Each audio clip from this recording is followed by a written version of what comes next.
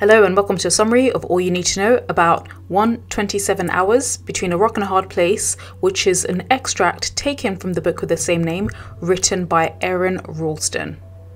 Now, I'm going to be reading through and explaining the extract as it appears in the Pearson Edexcel International GCSE Anthology, and I will explain the meaning related to this text as well as language devices that Aron Ralston uses that you need to be aware of, as well as other factors that you need to understand when and if you're writing an exam or a coursework piece related to this extract.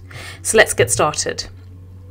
Now, of course, remember that this is an extract and an excerpt from his actual novel with the same name, and this novel is an autobiographical account taken from Aron Ralston's life. So in this first-hand account, he describes how a boulder essentially crushed his right hand whilst he was climbing and hiking in a canyon, and he'd not really informed anyone of his hiking plans, so there's a lot of tension. Now, I will go through the extract, however, I'm going to go through it in sections. So I will begin by reading the first 3 paragraphs, as you can see here, and then I'll highlight important techniques that you need to be aware of, and then I'll do so as we go through the extract. So let's begin. I came to another drop-off. This one is maybe 11 or 12 feet high, a foot higher and of a different geometry than the overhang I descended 10 minutes ago. Another refrigerated chockstone is wedged between the walls, 10 feet downstream from and at the same height as the ledge. It gives the space below the drop-off the claustrophobic feel of a short tunnel. Instead of the walls widening after the drop-off or opening into a wall at the bottom of the canyon, here the slot narrows to a consistent 3 feet across the lip of the drop-off and continues at that width for 50 feet down the canyon. Sometimes in narrow passages like this one, it's possible for me to stem my body across the slot with my feet and back pushing out in the opposite directions against the walls. Controlling the counter pressure by switching my hands and feet on the opposing walls, I can move up or down the shoulder width crevice fairly easily as long as the friction contact stays solid between the walls and my hands, feet and back. This technique is known as stemming or chimneying. You can imagine using it to climb up the inside of a chimney. Just below the ledge, where I'm standing, is a chock zone, the size of a large bus tyre, stuck fast in the channel between the walls, a few feet out from the lip.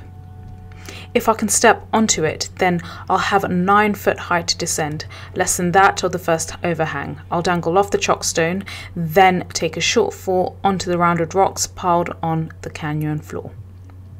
So now how this extract opens is essentially describing in very minute details how he's basically inching his way across this massive canyon and of course across these different boulders, and we're getting a lot of detail about this.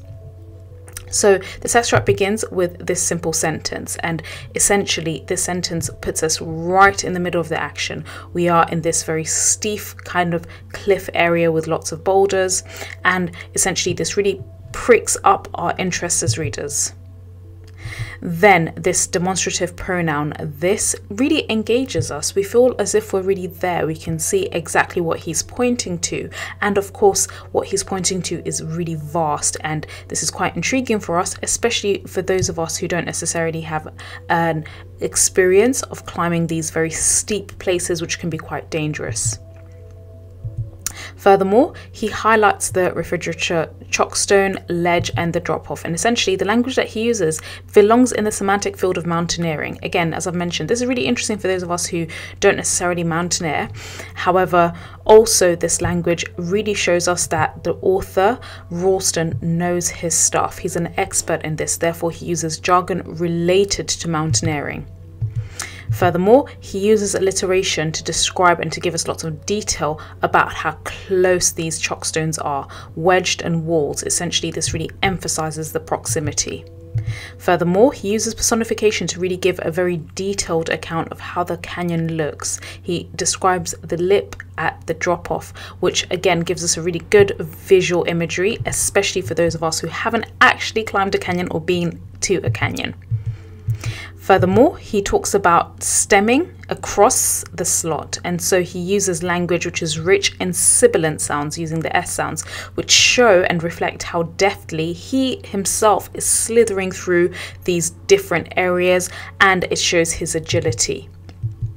Furthermore, the antonyms up and down, this kind of shows how he has to really maneuver in a very complex way this place that he's in, this canyon that he's really climbing through. Furthermore, he uses the adjective shoulder width to show just how narrow these boulders are. This is a really skilled kind of work, and of course this is showing his talent as a mountaineer. Moreover, he uses the rule of 3, hands, feet and back, to talk about how his body is adeptly moving and he's being very deft with his movement and his bodily language as he's going through this canyon. Also, he uses a lot of jargon related to the field of mountaineering, and of course the present continuous verbs stemming and chimneying, which he explains as a technique, ties in again to the work that he does. And again, what this does is it makes us realize that he knows what he's doing. He's an expert in this. So we feel somewhat confident that he's going to really scale this canyon and he's going to do it in a really expert way. He then mentions how it's like climbing up the inside of a chimney. Now, this is interesting because he's using domestic imagery relating to the house, just a chimney. But what this does is it shows that he is aware that there are some readers who don't necessarily mountaineer. So he uses domestic imagery that's quite vivid and relatable to really describe the sensation of climbing this canyon. Also, he uses a syndeton or asyndetic listing to really speed up the pace of the text and to show how he's really moving across quite deftly. He states, just below the ledge where I'm standing is a chockstone the size of a large bus tyre, stuck fast in the channel between the walls, a few feet out from the lip. So this syndeton now starts showing that he's really deftly moving. Furthermore, again, he's still using some relatable language, a large bus tyre. So this again makes us have a clear image of what he can see before him. So let's carry on through the passage. Stemming across the canyon at the lip of the drop-off, with one foot and one hand on each of the walls, I traverse out to the chockstone. I press my back against the south wall and lock my left knee, which pushes my foot tight against the north wall. With my right foot, I kick at the boulder to test how stuck it is. It's jammed tightly enough to hold my weight. I lower myself from the chimneying position and step onto the chockstone. It supports me but teeters slightly. After confirming that I don't want to chimney down from the chockstone's height, I squat and grip the rear of the lodged boulder, turning to face back up canyon. Sliding my belly over the front edge, I can lower myself and hang from my fully extended arms, akin to climbing down from the roof of a house. As I dangle, I feel the stone respond to my adjusting grip with a scraping quake as my body's weight applies enough torque to disturb it from its position. Instantly, I know this is trouble, and instinctively, I let go of the rotating boulder to land on the round rocks below. When I look up, the backlit chockstone falling toward my head consumes the sky. Fear shoots my hands up over my head. I can't move backward or I'll fall over on a small ledge. My only hope is to push off the falling rock and get my head out of its way. The next 3 seconds play out at 1/10 of the normal speed. Time dilates as if I'm dreaming and my reactions decelerate. In slow motion, the rock smashes my left hand against the south wall. My eyes register the collision and I yank my left arm back as the rock ricochets. The boulder then crushes my right hand and ensnares my right arm at the wrist, palm in, thumb up, fingers extended. The rock slides another foot down so I'll stop there and then I'll carry on. So of course, essentially now this is the turning point of the text. So he's climbing, he's deftly moving, and then suddenly he makes a mistake and a boulder comes and essentially crushes his hands and he's trapped.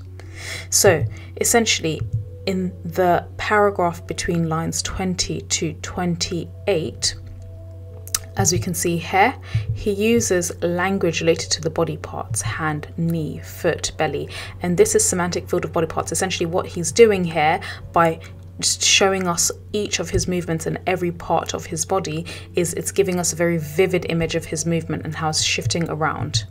Furthermore, when he states, I press my back against the south wall and lock my left knee, which pushes my foot tighter against the north wall, this declarative sentence initially reassures us. We realize, okay, he's really understanding how to go, cross this boulder and he has a good grip. However, the verb and the adverb teeters slightly starts to create some tension. At first we felt reassured, but now we're not quite sure. Furthermore, he then personifies the stone, which responds to his adjusting grip. Now, this personification makes us feel a little bit afraid. The stone is not supposed to respond. It's not supposed to move when he's moving. It's supposed to stay still. So has he picked the wrong place? Furthermore, he then talks about how there's a scraping quake, and this verb increases our sense of tension. We feel like something bad might happen.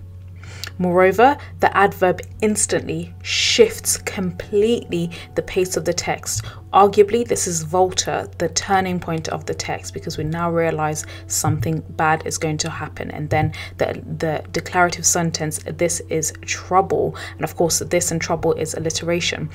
This makes us realize he is in danger. This is not another routine mountaineering exercise. Something bad is going to happen. Again, the adverb instinctively coupled with instantly shows us that he's moving really quickly. He's reacting really rapidly, but this time he might not be lucky. Furthermore, his mention of the round rocks, this alliteration shows just how treacherous this place is.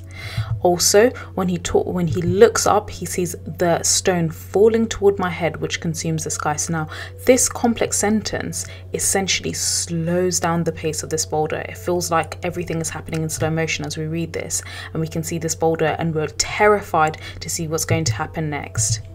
Furthermore, the passive sentence, fear shoots my hands over my head. So of course, fear is the thing that's being given the power. It shows just how instinctive his fear is and how it basically takes hold of his body. He doesn't necessarily have the practice movements that maybe his rational mindset would force him to do. So maybe there's a different way to respond to a falling boulder, but actually now he's just acting on instinct. And of course, when you act on instinct, sometimes that's when you make the worst mistakes. Also, he then uses temporal language. He mentions 3 seconds, a tenth, and what this does is it actually slows down the pace. Everything is happening but in slow motion, and we're watching in horror, wondering what's going to happen next. And of course, we're not only watching, we're reading this, but we're feeling utter horror. Furthermore, when he mentions the idea of speed, decelerate meaning something slows down, this again slows down the pace. Furthermore, when he says time dilates, basically, again, this slow pace means that time feels like it's stretching as we're reading this. Everything is slowing down, much like how he would probably feel that everything is slowed down around him as the rock and the boulder is heading towards him. Then the simile, as if I'm dreaming, shows that he's almost now in like a trance-like state, and we feel a lot of tension. We're wondering right now, what's going to happen to him? Nobody knows where he is. Might he die? Also, the violent verbs smashes and the yank basically shows just how this rock has really damaged his body. Furthermore, when he states, the boulder then crushes my right hand and ensnares, basically the boulder is personified and it traps him. So he is entrapped, he's ensnared. Also, that when he states the wrist, palm in, thumbs up, fingers extended, this is asyndetic listing, a syndeton, and what this does is it really builds up a gruesome image. So let's carry on. The rock slides another foot down the wall with my arm and toe, tearing the skin off the lateral side of my forearm. Then silence. My disbelief paralyzes me temporarily as I stare at the sight of my arm vanishing into an implausibly small gap between the fallen boulder and the canyon wall. Within moments, my nervous system's pain response overcomes the initial shock. Good God, my hand. The flaring agony throws me into a panic. I grimace and growl. My mind commands my body. Get your hand out of there. I yank my arm 3 times in a naive attempt to pull it out, but I'm stuck. Anxiety has my brain tweaking. Searing hot pain shoots from my wrist up my arm. I'm frantic and I cry out. My desperate brain conjures up a probably apocryphal story in which an adrenaline-stoked mum lifts an overturned cart to free her baby. I'd give it even odds that it's made up, but I do know for certain that right now, while my body's chemicals are raging at full blood, is the best chance I'll have to free myself with brute force. I shove against the large boulder, hewing against it, pushing with my left hand, lifting with my knees pressed under the rock. I get good leverage with the aid of a 12-inch shelf in front of my feet. Standing on that, I brace my thighs under the boulder and thrust upward repeatedly, grunting, "Come on, move." Nothing. So when he states then silence, this is a minor sentence because a minor sentence is basically a sentence which doesn't have a verb. So of course, in this case, this sentence shows that everything in the world is freezing. So before this sentence, everything was far slower, temporal shift, as I've mentioned, really slowed down the pace, but now it's slowed down and it's frozen. Also, when he states that his disbelief paralyzes him, now this paralysis is a real contrast to his earlier energetic activity as he was scaling the canyon, going across the boulder and so on. And then when he mentions how he watches the sight of my arm vanishing, this seems almost like a magic conjuration. It's unreal that his arm, which moments before was really powerful, now has disappeared into the boulder. There's kind of this magic experience. It feels almost like he's having this outer body experience watching his body being stuck in this boulder. Also, when he states, "Good God, my hand," now essentially this internal monologue, he's almost using a mild expletive. Expletive is like a swear word. So when he says, "Good God, my hand," this internal monologue shows that he's really shocked and he doesn't know what to do next. Also, when he describes the agony as flaring, it seems like a flame of pain, which again makes us feel a lot of pain as readers. This is also coupled with when he uses alliteration, grimace and growl, and this also shows some animalistic language. Now he's only responding instinctively, almost like an animal, and this is now his animal instincts capturing him, and he's trying his utmost to try and get out because really now it's a fight for his life. Also, the adjective naive shows that he's in denial. He just wants to get free and he doesn't accept that he might be stuck. Furthermore, the onomatopoeia cry makes us feel really desperately sorry for him. We realize that he's completely by himself and no one might hear his cries. Also, he then uses more language that we associate with magic because he talks about his desperate brain, how it conjures up a story, and this language related to magic just shows how desperate and fanciful his wishes are to just escape. Furthermore, he then uses colloquial language to talk about the adrenaline-stoked mum, basically comparing himself to images that he's read in the past of somebody whose child is stuck under a car and they heroically flip the car over and rescue their child. So they're hoping that, or rather he's hoping that just like this individual, he'll be able to just, using just sheer force, loosen his arm and come out from the boulder's grip. Also, the italics right now shows just how frantic his thinking is. And when he mentions that he wants to use brute force, again, he's reverting back to his instinct because this is essentially animalistic language. He just is now simply thinking in terms of survival. Also, there's an interesting contrast in pronouns. He talks about I shove against the large boulder, and then this contrast with heaving against it. And essentially this contrast in pronoun I and it creates this David and Goliath scenario. So he's the David and he's fighting against this vast Goliath force, which is the boulder. Also, he then speaks to it, almost willing it to leave, and the exclamatory sentence, "Come on, move," shows he's really pleading and willing the rock to move. And of course, the minor sentence, "nothing," highlights how futile his attempts are. So by this stage, we as readers feel a lot of tension. We're really terrified. We wonder whether he's actually going to escape, and we're really on tenterhooks as we're reading this. That's all when it comes to understanding this passage as it appears in the Pearson Edexcel International GCSE Anthology. If you found this video useful, do make sure you visit our website, which is www.firstratetutors.com. There you will find plenty of revision resources to help you on your journey through learning English. Thank you so much for listening.